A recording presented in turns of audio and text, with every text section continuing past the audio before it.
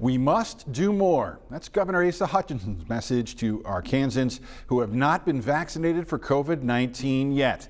Thanks for watching. I'm Rolly Hoyt. As of this afternoon, more than 547,000 people in the state are fully vaccinated against the virus, which is about 23% of the eligible population. As you can see, the percentage of unvaccinated Arkansans continues to drop and has gone down almost 5 percentage points in the last week. But there's one area that has health officials concerned: Arkansans who are only partially vaccinated. It turns out some of us are skipping out on that second shot. But THV 11's Mercedes McKay talks to experts who explain why that second dose is necessary.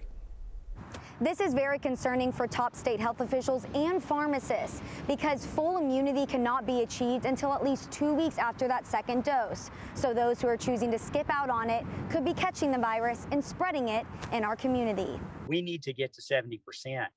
And this is a team approach. Everyone is part of that 70%. It's the magic number. To really go back to normal life or a new normal, 70% of the population needs to step in line. But they need to do that twice. Our estimates are that about 12 or 13% of people who should have gotten a second dose by this time frame have not. And that's a higher number than Dr. Jennifer Dillahay with the Arkansas Department of Health believes it should be.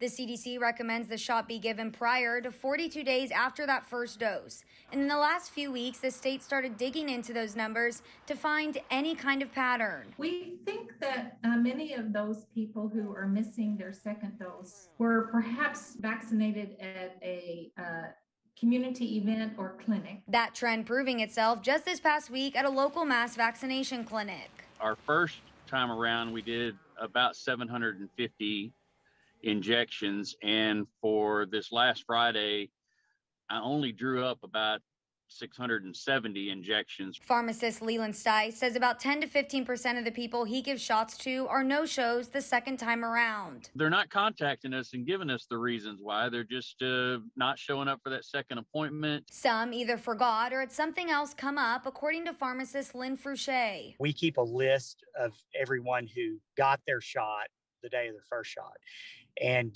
then we'll call them to try to get them up there. Sometimes that's successful and sometimes it's not, but Fouché believes there's a bigger issue at hand. It seems to me that the sense of urgency has declined. Mercedes McKay, THV 11 News. Now, Dr. Dillahay says if you go 6 weeks without getting that second dose, don't worry.